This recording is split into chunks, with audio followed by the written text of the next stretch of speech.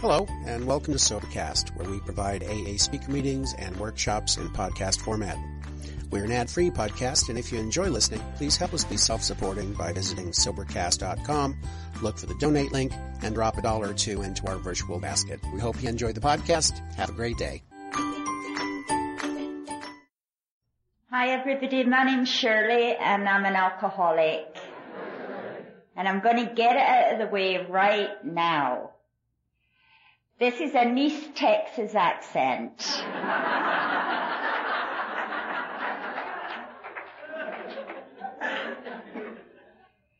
It's an absolute pleasure and a privilege and an honor to be asked to do this.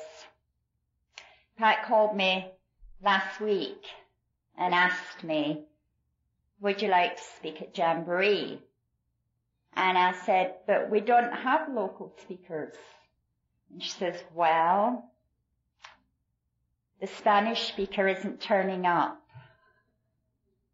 We can't afford to fly anybody else in.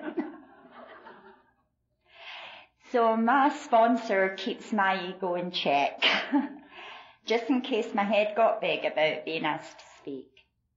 I want to thank the speakers who have spoken already, all of you.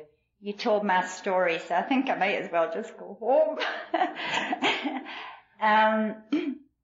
It's amazing the similarities and the amount of identification I get with everybody who speaks, be it at a convention or just in our local meetings.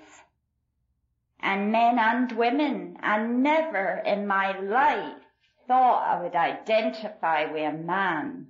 Never. I never liked men very much.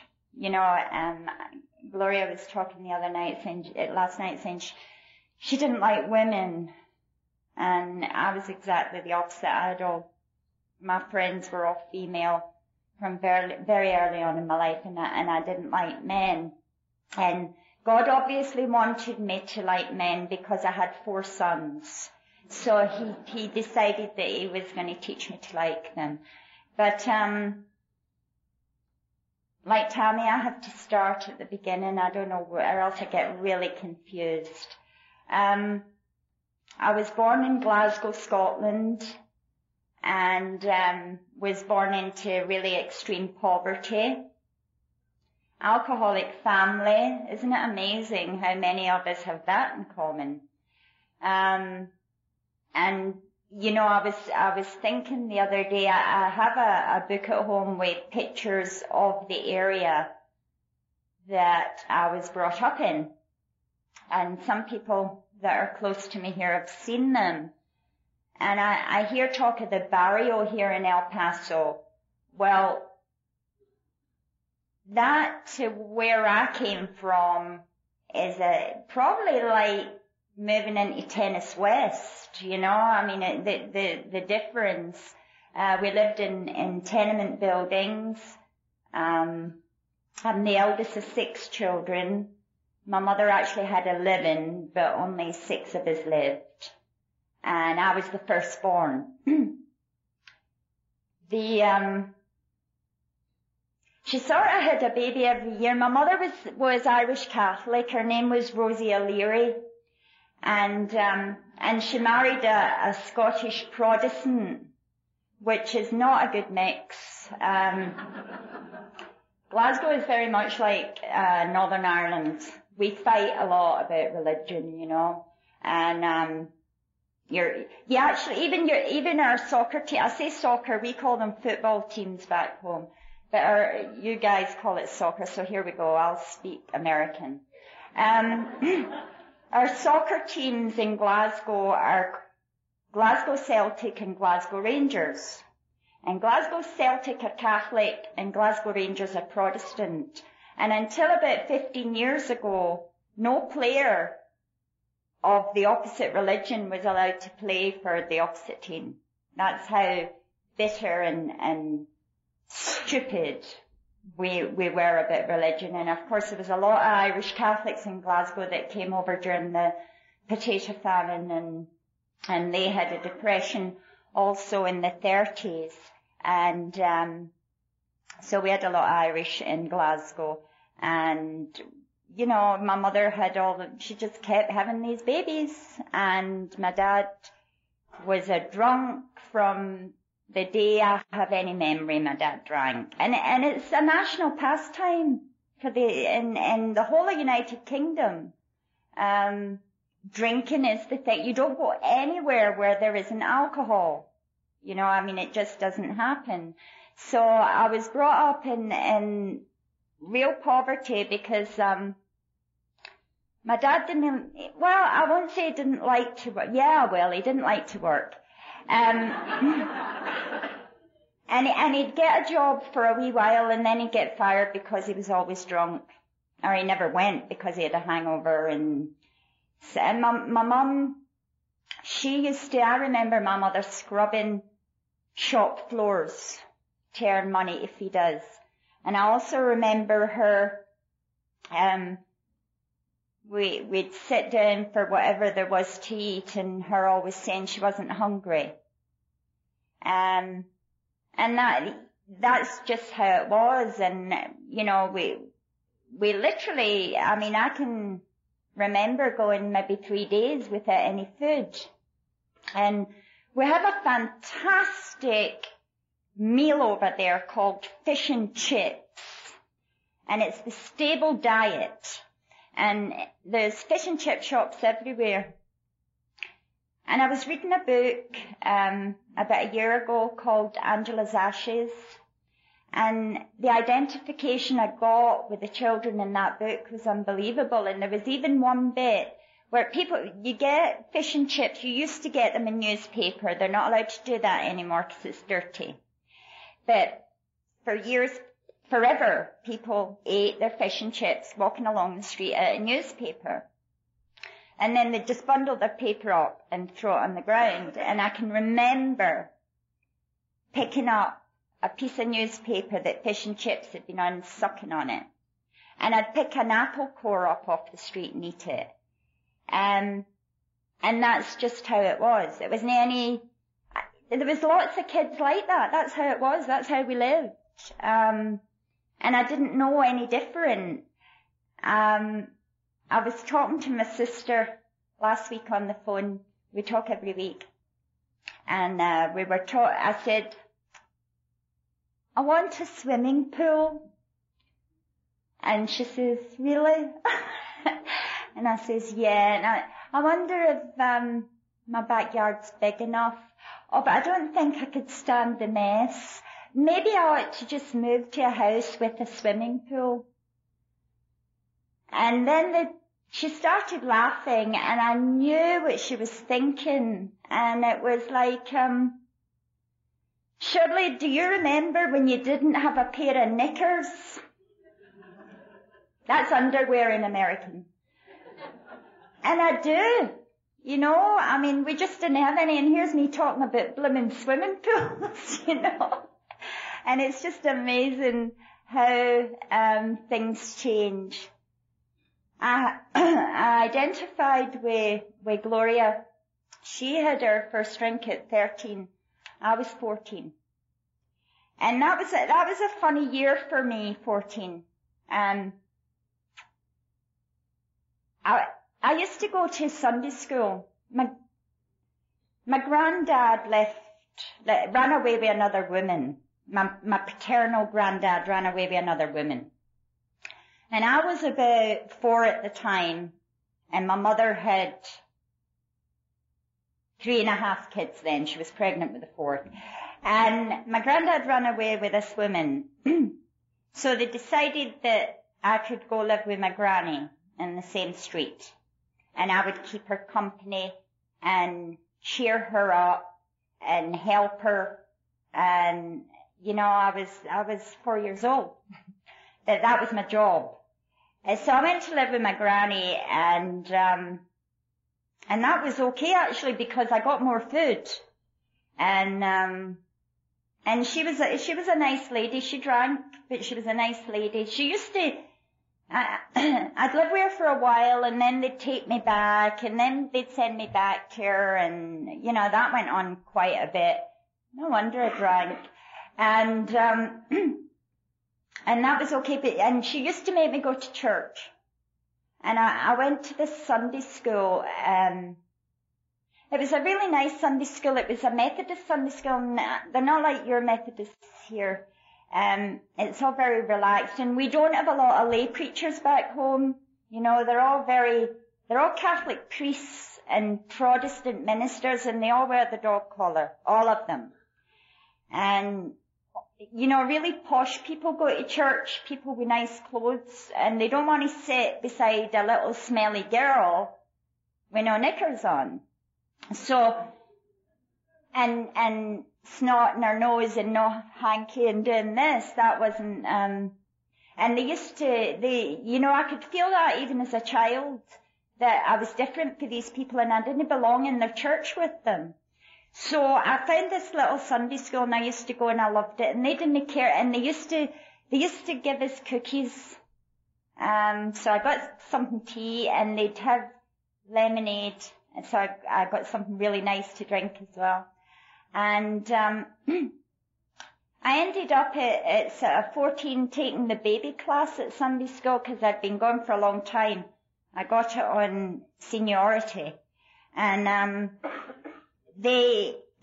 I liked that Sunday school, and I used to go to the badminton club on a Wednesday, because they'd have something to eat there too, and then on a Friday, I'd go to Bible study, because I'd get something to eat there too. So I had 3 meals a week planned, and was a lot better off than a lot of other people, I can tell you now. And anyway, this thing came up in Glasgow, and I don't know to this day how I got involved in this, but there was the Temperance Society. Does everybody know what the Temperance Society is? They're against alcohol completely. Nobody in the whole world should drink, and drink should be taken off the face of the earth, alcohol. And they started this thing that they were going around the local churches, well, the whole of Glasgow, and Glasgow's a very big city, and they were going to have a competition run by the Temperance Society to find a temperance king and queen. And they had to be Sunday school members. So the next thing I know, it's like, Shirley, could you stand up and read this speech? Well, I was great at stuff like that. I'm really a frustrated actress, I think. And I stood up and read the speech, and they said, okay, she's the only one that can read. Well, send her. So they said to me, you have to be at this place on this date, and go read that speech to them. So I went and read it to these people that I didn't know. And they told, then at the end of it, there was a few other girls and boys there, and at the end of it, they said to me, well, you go and you do the speech for the southern Glasgow region. So I went and did that, and I won that, and then I had to do it we were all in the competition for the whole of Glasgow. Now, don't forget, I've got sweaters with holes in, and I didn't have shoes. Do you know what Wellington boots are? Rubber galoshes? Is that what you call them in America? I had to wear galoshes, and it was summer, because I didn't have any shoes. And there's me, this scruffy little thing up there, and did this speech, and won for the whole of Glasgow. I was now Temperance Queen of Glasgow. Didn't know what had hit me. And I didn't even know what temperance meant. And my father was lying drunk every night and beating my mother up and starving us, and I'm the Temperance Queen of Glasgow. So there's a bit of irony in there somewhere. Anyway, so this day comes, and I have to be crowned. And there's a huge park in Glasgow called Queen's Park. And I had to be crowned, and the king's name was Jack Brown. I'll never forget when he came to a really posh area. I mean, he he had shoes and socks and stuff like that. And they told me I had to get a long dress to wear to be crowned in. And I wore my auntie's bridesmaid's dress. Now, you have to understand, my auntie was about 200 pounds. And I was about 40. And you should have seen the amount of safety pins in this dress. And it was big. I just stood front all the time. I didn't turn to the side or anything because it was just all this bulk hanging out the back, you know. I looked deformed. Anyway, they put this big crown on my head and then you get a cloak. I got a cloak, a big red velvet cloak with white and black fur. So that hid the back of the dress. And then they put us in, Jack and me, in a horse and carriage and trailed us all around the city of Glasgow in this horse and cart. And, you know, the only person that came to see that was my grandmother and her cousin. There wasn't another member of my family there because my dad was in the pub and my mum didn't have the money for the bus fare and she'd had to have trailed all these other children with her. So that was that. I felt proud of myself, very proud of myself. I was Temperance Queen. And, you know, isn't it amazing now in Alcoholics Anonymous? That was when I was 14 and later on that year I had my first drink. It must have been all the stress of being Temperance Queen. And it was stuff, it was either called El Dorado or VP. They were the two. They're very cheap. Now, people here talk about Mad Dog 2020, and I've never tasted it, but what you say, that's very similar to what my first drink was. And it's thick red syrup. It's like cough mixture, really. And I drank that, and I was terribly sick afterwards. And I was hanging out a window. There weren't any inside toilets in the places where we all lived. We didn't, 5 families shared the one toilet. And so I had to hang out this window, this ground floor window, and all this red stuff was pouring out. And I thought I was bleeding to death. I didn't realize if it was red when it went down, it would be red when it came back up again, you know. And that was my first experience with alcohol.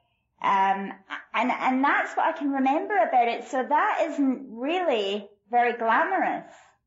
You know, I hear people, you know, like you, Tommy, said you felt it in the soles of your feet, and no, I just felt sick. But you know what? The next time was better. And that's when I got the feeling. That's when I got the feeling. I became funny. And I became beautiful. And I thought everybody liked me when I had that stuff inside me. And so it was that good feeling that I never got to anything else. Now, I didn't become an everyday drinker at 14. It just didn't happen. I got into a lot of trouble. When you were talking, Gloria, and saying about running away, I ran away all the time. I was always being bought, and the police used to come and get you, you know, and they'd find you and they'd take you back, and then you'd get battered, and then you'd run away again because they battered you, and they'd bring you back. And that went on. That was my teenage years. That was all I did, was run away, get battered, run away, get battered. And my dad didn't mess about, you know, when he hit you. And I was talking to my sister about this. She says he always hit you like he'd hit a man. And I don't know why that, well, I suppose I just drove them crazy, you know. Who knows, anyway. When I was 17, I got pregnant with my first child. And then I got married. And I married the guy that got me pregnant. He was the father of the child. And my father, when we lived in Germany, but in this time my father had he'd gone into, we had what we call national service, you call conscription, is that right? Where you have to go into the army for 2 years. And my dad went in and did his 2 years, came out, tried lots of other things and continued to just have this totally unmanageable life. So he signed up as a regular soldier.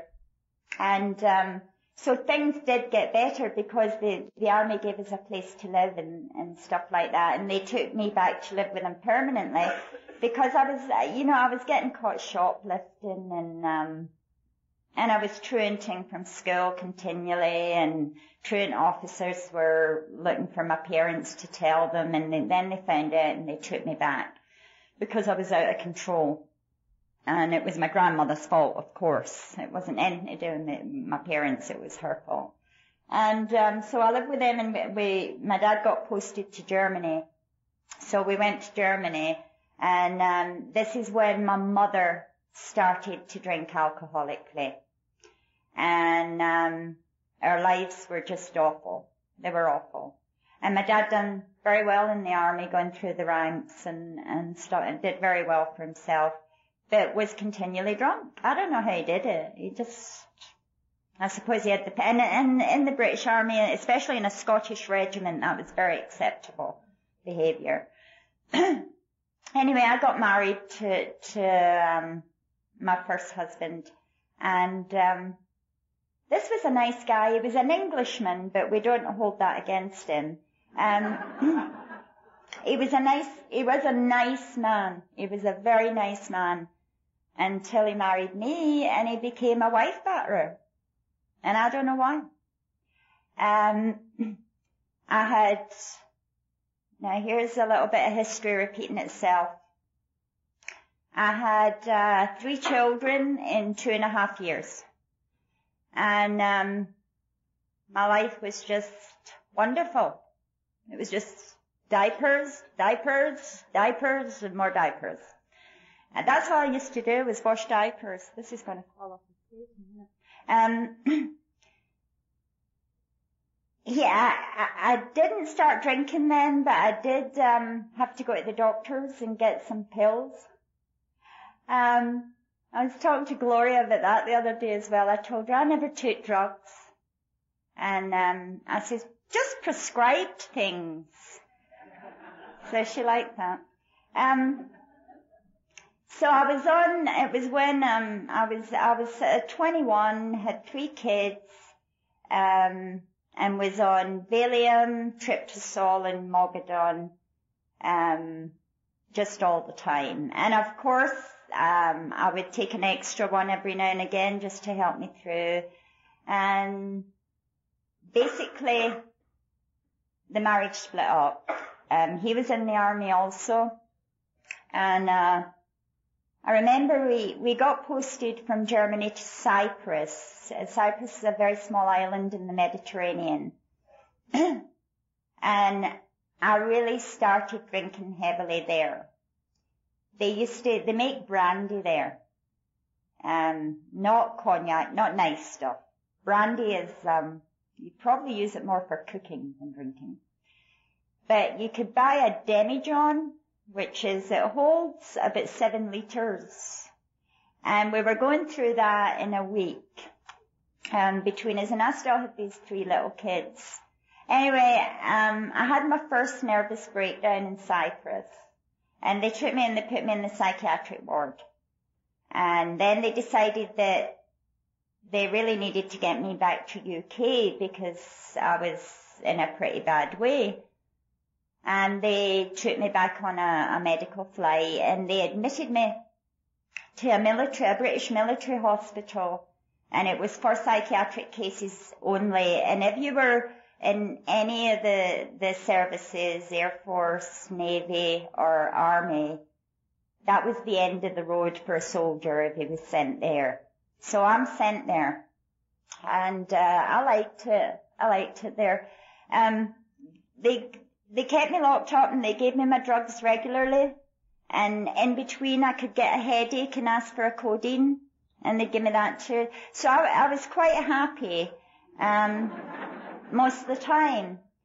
And That was fine. Eventually they told me that I was doing quite well and I ought to leave, and that was very upsetting. Now I'm separated from my 3 children at this time, and they were staying with my ex-husband's mother, and I decided that I wasn't going back into that marriage, and so I got a job in a hotel as a waitress, and they gave you a room to live in as well. And I didn't last very long there. Was drinking, was going out partying, and ended up going back to my ex-husband and children, and the same thing happened. The beating started again and that sort of thing, and the marriage broke up. I took my 3 children and I thought, I'm never going to be separated from them again. This is awful. This is never going to happen again. And got into the bad mother syndrome. And I took these kids and I had nothing. The only place I could find to live, it's called a caravan site. It's like a trailer park, only not as nice. A caravan's made of metal, and they're very, very small. So me and my 3 little boys went to live there, and it was very cheap. And it was in the middle of a place called Salisbury Plain. And that's where the military have all their big exercises, their maneuvers. And there's nothing there. All there was this caravan site, and the entrance to the caravan site was a pub, a bar. And so the soldiers would all go in there and drink when they had time off. And one night I'm lying there, and I kept hearing all this noise in the middle of the night. And it went on, it was, yeah, good night. And drunks and things like this. And I thought, God, this isn't very nice. It turned out I was actually living in a brothel with my 3, and I didn't have a clue. I didn't have a clue. And so that was a reason for me to try and commit suicide, because look what I brought my children to. And I wasn't a good mother, so I might as well be dead, because they'd be better off somewhere else, and I couldn't live without them, and poor me. And so I swallowed as many pills as I could get down. And my 3 little boys were asleep in the room, and we knew nobody. That this is the selfishness and the self-centeredness that we talk about. This is it epitomized. My 3 little boys, aged 4, 3, and 2, would woke up to a dead person. And that never occurred to me. Very luckily, one of the self-employed ladies needed some change. That's the first time I've heard it called. That's wonderful. Needed some change for something. And for you talk about coincidence. No. She didn't know me from Adam. Nobody ever came to my door, and this woman came and knocked on my door to ask for change. And being so pretty brazen, when I didn't answer the door, she knew I was in there, so she came and knocked on the window. The window wasn't locked, so it was one of these things that go inwards. She pushed it in and she's shouting, "Hello!" And I was lying right underneath her. And she was pretty persistent, because when I still didn't wake up, she got a stick and was prodding me through the window, and got worried, called an ambulance, and there you go. And that was my first real attempt at suicide. They took my children away and they put them into the care of the local authorities, and they locked me up in a psychiatric hospital. And I was there for 3 months. And I remember this, they used to have a free church minister who would come round, and he was Methodist. He was one of the ones that wore the dog collar and everything. And he'd come to the hospital, the psychiatric hospital, every Wednesday, and come and talk to people that didn't have a minister of their own. So I was one of them. And I'll never forget, his name was Leslie Grace, the Reverend Leslie Grace. And he came into my room. And he says, "Hi, I'm Leslie Grace, and I'm the Methodist minister." And I told him exactly where he could go and how quickly he could do it too. And he said, "Okay, see ya," and left. And the next Wednesday he was back, and and I kept saying the same thing to him every Wednesday. "I don't want to hear about your God. Please go away. Don't believe in it. If there was a merciful God, why would he let me suffer like this?" I'd lost God a long time before. Eventually, through him and a social worker, she was a Canadian. We have a Canadian here today, I know that. And this Canadian social worker and this minister got together, and they found me a home in the town where the hospital was. And it was a lovely home. It had 3 bedrooms, it had an inside toilet and bathroom, it had a little sitting room, and it had a kitchen. And they gave me my 3 little boys back and put us there, and the rent was so cheap. It was unbelievable. It was called an almshouse, ALMS. And what it is they usually give them to very old people that have fought in the war. So I don't know, maybe it was because I was temperance queen I got it. But they gave me this lovely wee house, and me and my 3 little boys moved in there. And I was still on all the tablets, but they would only give me so many at a time now. And that was okay. Very shortly after moving in there, I decided one night that I deserved a little drink. I hadn't had a drink for a while. And that, I was lonely, and I never got out. And so I would go get a little drink, and I didn't have very much money. And I seemed to like these sickly sweet drinks. I went and bought myself a bottle of sherry, and I drank the whole bottle that night, and had my little pills as well. And, I was like, I feel no pain no more. And it done the trick again. Eventually, these really kind people that were trying to be nice to me, good Christian people, would offer to babysit so that I could go out. I'd found a little part-time job as a waitress in a tea room. And they'd offer to sit, and I'd go out. And now it was time, you see, to try and find a man. I needed to find a man because I needed some company. And also I needed somebody that would maybe help me out a bit with the money. And so that was my quest. I was going to find a man. And I found quite a few. Never done me a bit of good. And I started drinking real heavily. And it was everyday drinking, every night drinking. I was always, I was trying to be a good mother. I'd wait till the kids went to bed. The house started to get really dirty, and I wasn't cooking, and there was the odd occasion where there was no food.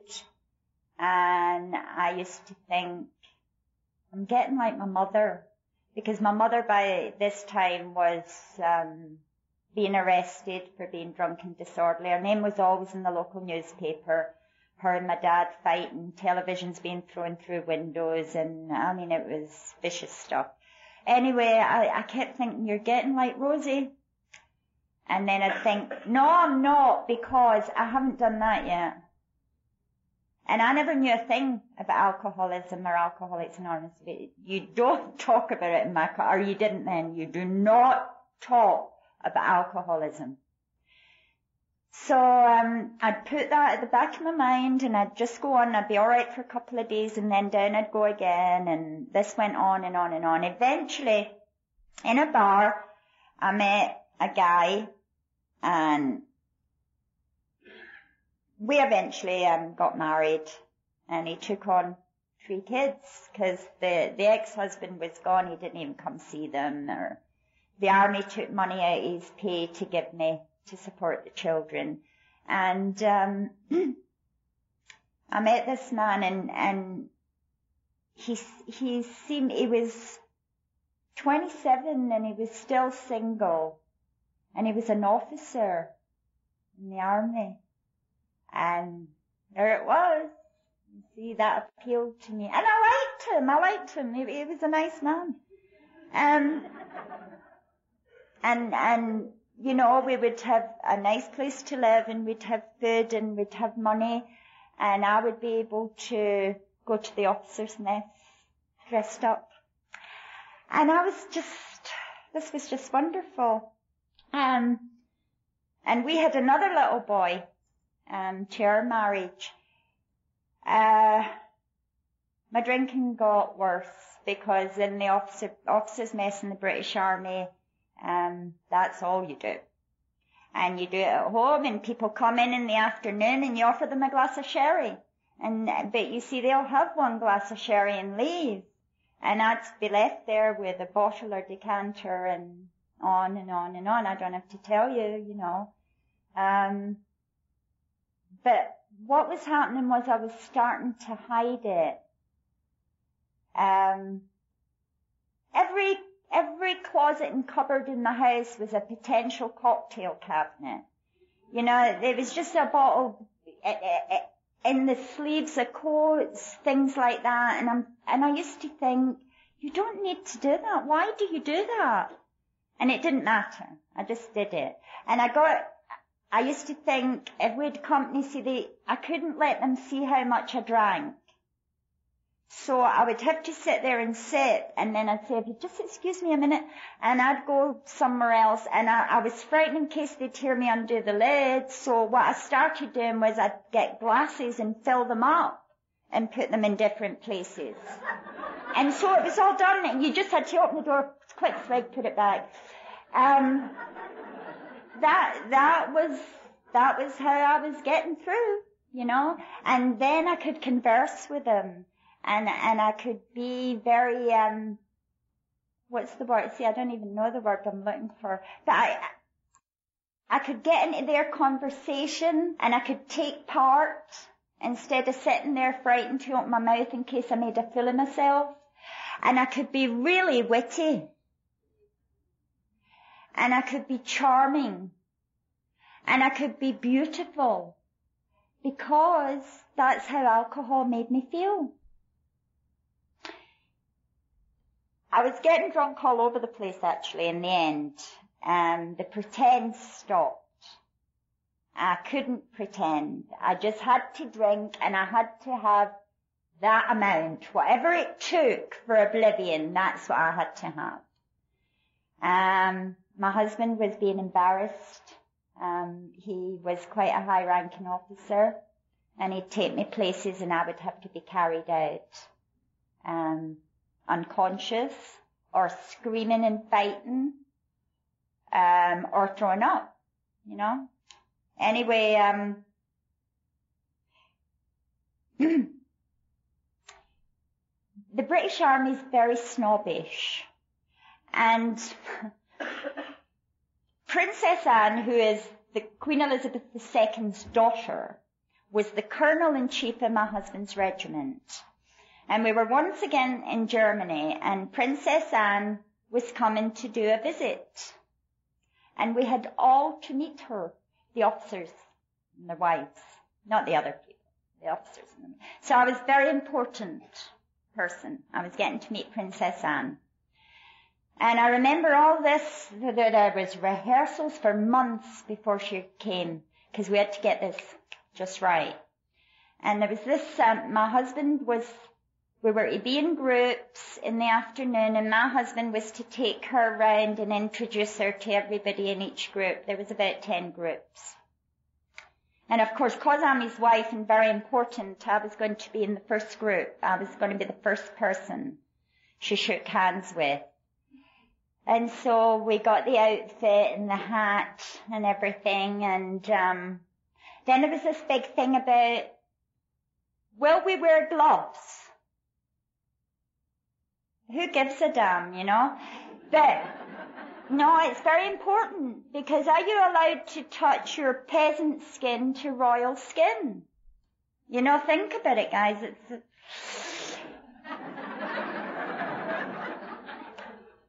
For 4 weeks, we had wives' club meetings, officers' wives' club meetings, where everybody was having an absolute fit about whether we should wear gloves or not.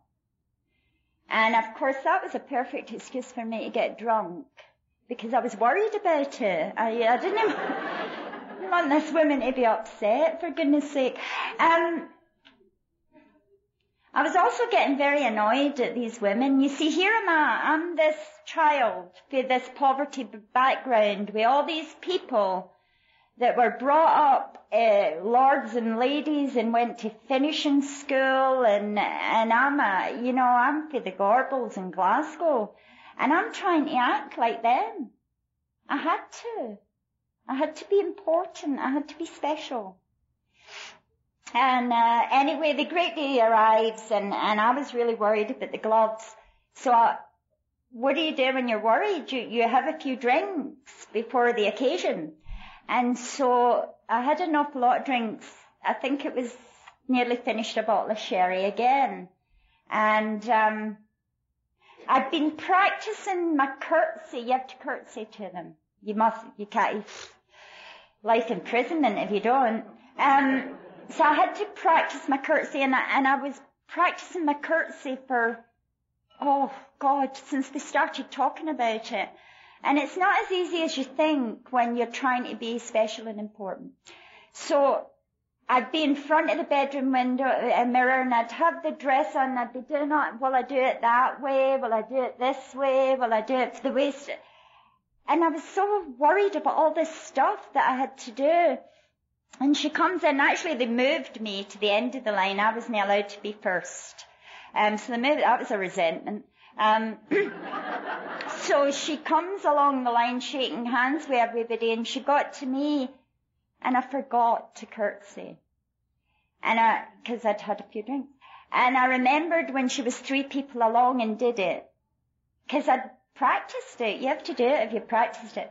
And, it was like everybody sort of hanging their head in embarrassment again. That night there was a huge ball, a dinner and a ball that she was going to eat dinner with us, and then we had the ball afterwards, and got another new dress for that. It looked lovely. And we had to host. My husband and I had to host a brigadier general and his wife. And these people flew in from England, and this old lady, they were in their 70s, God love them. And she needed to go to the bathroom just before dinner. So I took her to the bathroom, and then I stood outside the bathroom, and one of my husband's soldiers was acting as a waiter for the night, and he had a tray of champagne cocktails. And he came up and he says, "How are you?" And I says, "I'm fine. How are you? And how's the wife? And how are your children?" And all of it, he says, "Ma'am, I think you need to go because Her Majesty will be arriving any minute." And so I ran into the bathroom to see if I could find the old lady, and I couldn't find her. And the bathroom was empty, and I'm in all the stalls looking for her. Oh God, I've lost her, I thought, and I had to go back into the dining room. And so it was parquet wood floors, and I'm clip-clopping along in my high heels. And there was 300 people at the dinner, and as I walked in the room, 299 people stood up. They just heard the high heel shoes, and they thought it was her. And my table was about halfway down the room, and I just walked down that room nodding from side to side. And my husband was under the table, hiding with embarrassment. And the old lady was sitting, in case you're worried where she was sitting there waiting for me. That night at the dinner, I actually fell asleep in my soup, literally. They'd had the fish course. They came round with the soup and I fell asleep. And, the embarrassment was awful for everybody who was there with me. And it just went on like that for years and years and years. A friend of mine who'd been my drinking buddy for 16 years called me one night and she told me, Shirley, I'm in AA. Well, your AAA here is the Automobile Association back home. It's AA. And I thought that's what she was saying. Why is she calling me and telling me that? And then she told me, no, you don't understand, Alcoholics Anonymous. And that was the end of our relationship as friends. My father also got in AA. My mum didn't. She died of alcoholism. She was 56, and she died of alcoholism. And she died, a bag lady got her drunk. Liz, my friend, that was 4 years went past. Things just got worse and worse and worse until I was literally dying physically. I could no longer eat solid food. I weighed 68 pounds. And I didn't know what to do anymore. And I called Liz up drunk, my drinking pal for 16 years. And it was on the 5th of March, 1990. And I was crying, I was desperate. And I've never felt so alone or so hopeless in my whole life. My kids had grown up and they'd gone. My youngest son was only 15. I'd left my husband and he'd gone with his dad because he didn't want to be with me. And Liz told me, get on a train and come here tomorrow morning. And I got off the train and she looked at me and just cried. And she took me to a meeting. And I stayed with her and her husband for 8 days and I never drank. And I went to meetings. And we don't have treatment centres back home. They're just coming in now. And the place to get sober is in Alcoholics Anonymous. That's the only place for an alcoholic to go in the United Kingdom. And I went to a meeting every day with her and the withdrawals were terrible. And she told me, just one more day. Okay, go an hour. And her husband was a school teacher and they were frightened to leave me on my own. He took me to school with him, bless his little heart. And he told his colleagues and his principal that they were having a health and safety week at the school, so they said, she's a nurse and we'll bring her in to talk to the kids. Now, can you imagine? There's me withdrawn from alcohol, dying on my feet, and I'm going in to talk to kids about health and safety.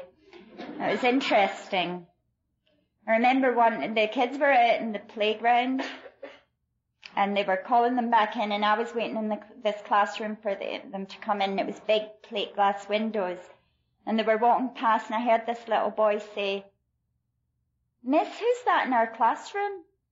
And the teacher says, that's a nurse. She's come to talk to you about health and safety. And he says, she looks like something from outer space, miss.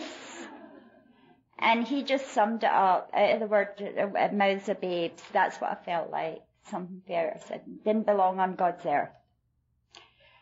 We've talked about feeling bad, feeling like a bad person. I was a bad person. I went back to the town where I lived and I picked up a drink again. I couldn't stand it. But I kept going to meetings. I went to meetings and I would tell you, oh, this is great. I love this program. This is wonderful.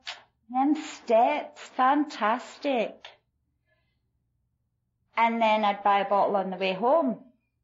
And by this time I was just sitting on my bed drinking out the neck of the bottle, and I couldn't go a day. And that'd been 4 years of continual drinking. I was under the influence of alcohol for 4 years non-stop. I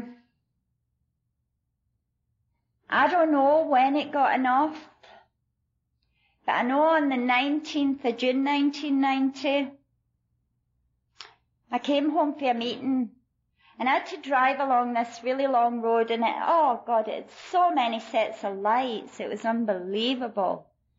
And so I made a deal with myself, and I said, if the light's not on red, if there's one of these lights, I think there was 25 sets of lights. If one of these lights is on red, I'm stopping and buying a bottle because I'm fed up with this.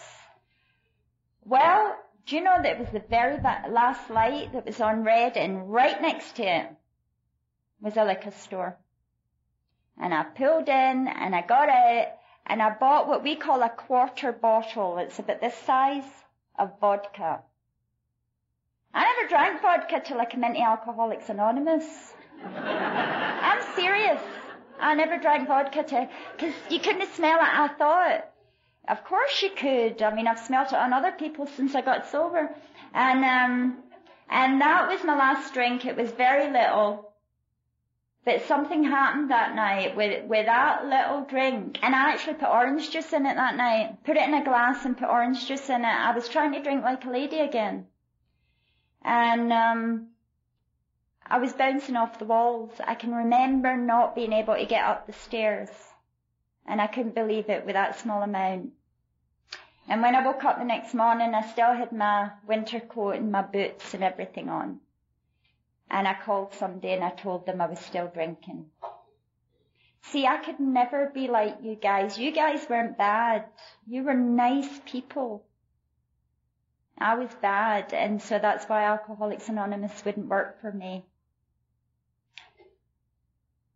I went to a meeting that night and I confessed, and that was June the 20th, 1990. I confessed that I'd been drinking since March the 12th. I got myself I hadn't bothered with a sponsor or anything. Of course I hadn't. I didn't want one. I didn't want to stop drinking. The last thing I wanted to do was stop drinking.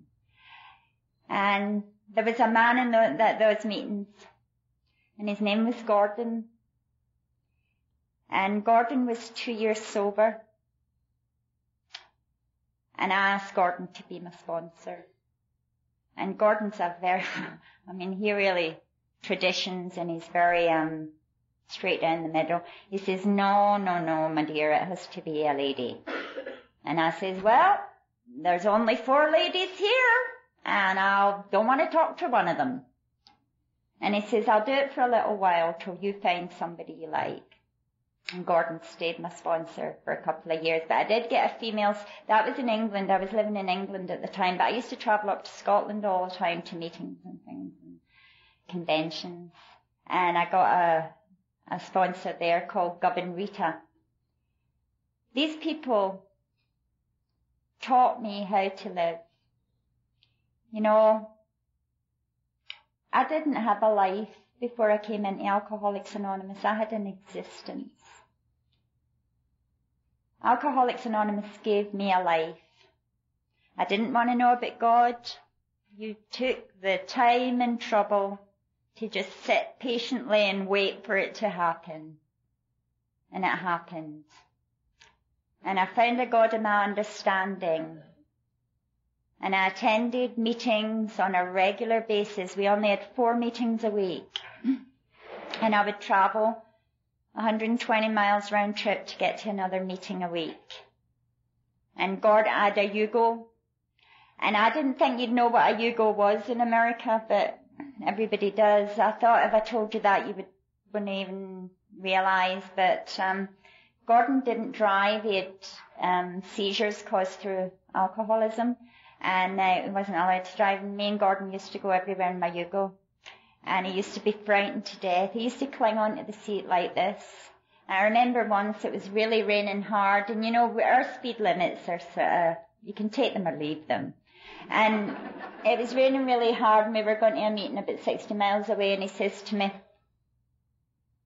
you know, you could be driving a Mercedes at this speed. He was very tactful. You know, it was he didn't want to tell me to slow down. You wouldn't expect a Yugo to be able to go this fast, would you? And I looked and he was clinging onto the seat like this, and I says, are you nervous? And he says, I'm bloody petrified. I says, Gordon, God's behind the steering wheel. And on I went. And we had some laughs. That man really, him and his wife, God love her, they took care of me. What you people in Alcoholics Anonymous gave me is something that I never found in churches or Sunday schools or anything. You taught me spirituality.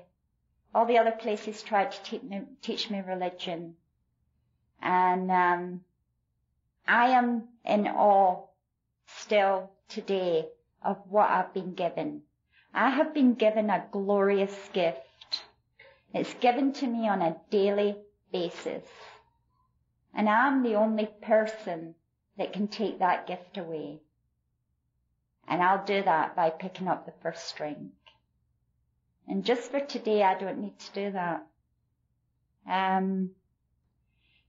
My boys are all, I have to tell you about my Ben. Ben's my husband. I came over here on a year's contract in 1973, and it's been a long year. I was 3.5 years sober when I arrived in El Paso, and you people just took me to your hearts and made me feel welcome. See, that's it with alcoholics. It doesn't matter where you go in this world. You go to a meeting of Alcoholics Anonymous and you're with your family. I met Ben. We saw each other around meetings for quite some time. And we started dating in December 94. Yeah. And then we shacked up, for a while. And then we, I'm learning all these new American expressions. It's wonderful, isn't it?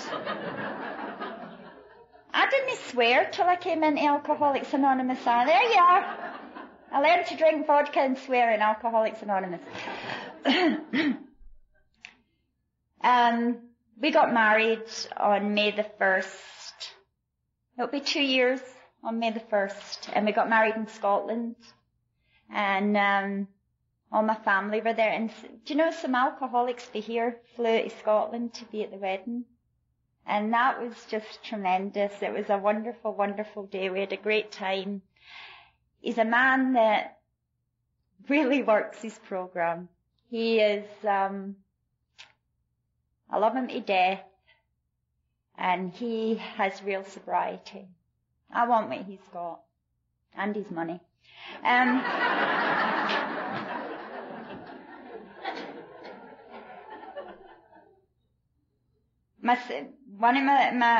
Two of my sons came to the wedding. My youngest son, I call him my new age hippie. He travels around smoking pot, doing acid. He lives in Amsterdam for 6 months. Then you'll find out he's in South Africa. Then he's in San Francisco. He goes places where he can get drugs real easy and not get arrested too much. And I just have to let go of him, you know. I hear of him when he's in trouble and he needs money. And that's okay. I know if I don't hear from him, he's doing all right. The other 3 sons, one of them has never spoken to me since the day Ben and I got married.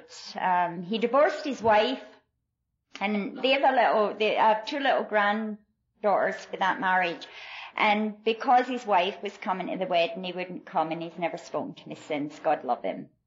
If that's all he's got to worry about, God bless him and keep him. And my other 2 sons are doing great, and I love them. I can show them love today. They're very, very proud of me, and they are so grateful to Alcoholics Anonymous. And I am saving 4 seats. Who was it said they were saving 1? I'm saving 4 because they all have a problem. But you know, I can't do anything about it. I don't even worry about it. I just know that, you know, and something else Gloria said. Gloria, you told my whole story. You even read my bit out of the big book. Now I've lost it. There was something else you said, and I thought, gosh, that's me. And I can't remember what it is, but it doesn't matter. God probably doesn't want me to say it. I was very nervous before coming up here, and I really expected there to be about 20 people, because you should all be home getting your makeup on and washing and doing your hair for the dance tonight. That was what I thought would happen.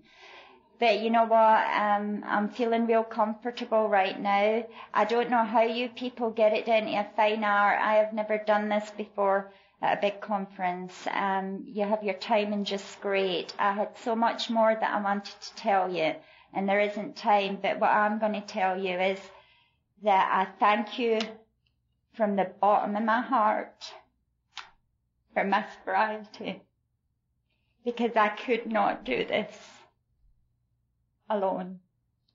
And without you, there is no me. And I love you all, and thanks for listening to me. Thank you.